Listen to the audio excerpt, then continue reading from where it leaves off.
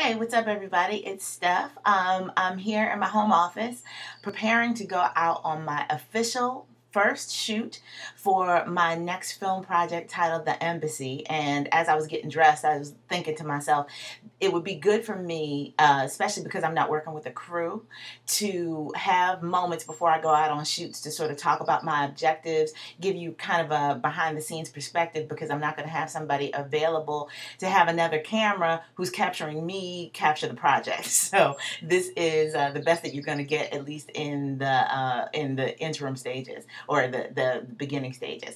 But anyway, so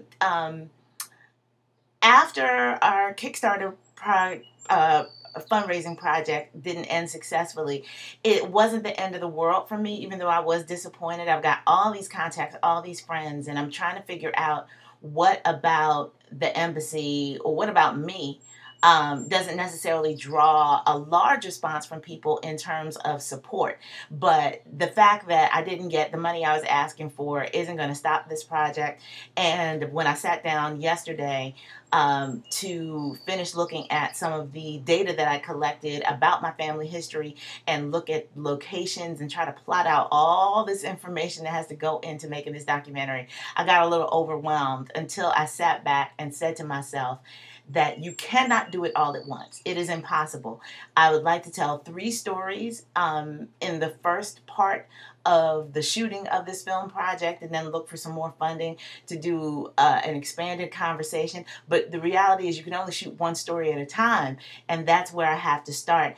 And while I'm here in DC for the next month or so, give or take some other travel, it makes sense to start with the places that are closest to DC, which means that I'm starting with the story of J.R.L. Diggs, who is my great-grandmother's brother. I don't want to get too much into his story now because you're going to see so much of that by the time I finish shooting this footage, but you should know that he was a minister, at the turn of the 20th century, a lot of us were, but he was a minister that was very heavily involved with a Black consciousness movement, which was not at all popular or chic in the early 1900s. He was the first Black man to earn a PhD in sociology, which is really, really significant. Because of that intellectual pursuit, it put him in close contact with a lot of other intellectual minds of the day, including W.B. Du Bois. And so that conversation is something that we're going to explore in detail as a part of this film, because it's not about trying to make my uncle as famous or as legendary as WB. It's more about showing that our associations, our connectedness can yield some amazing results, even if you're not the one that's in the headlines. And that's sort of the story of my life. And I guess we'll fold some of me into this process as well. But that's where we are today, July 9th. Yes, July 9th or July 10th. I can't remember. July 9th, I think it is, 2011.